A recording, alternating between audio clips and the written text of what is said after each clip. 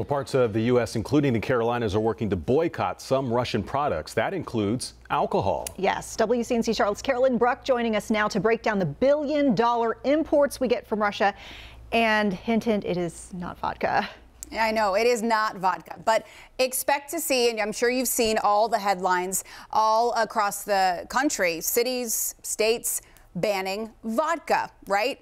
North Carolina now has a bill wanting to stop the sale of Russian vodka. South Carolina followed suit. So how much vodka does come from Russia? Well, it's not a lot. 1.2% of the vodka imports we get are actually from Russia. The majority of vodka we have on store shelves here from France, Sweden, and the Netherlands. Who knew?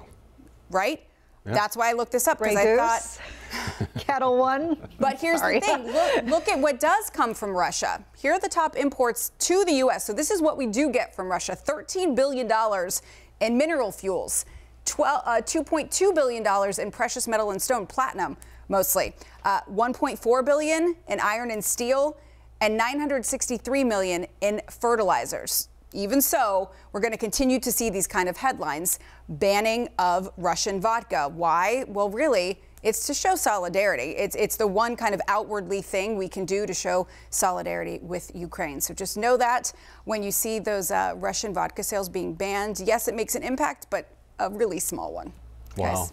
Been seeing a lot of folks say, yes, it's largely symbolic, but certainly. So better look at that fertilizer. Exactly right. Minerals. All right, Carolyn, thank you for that.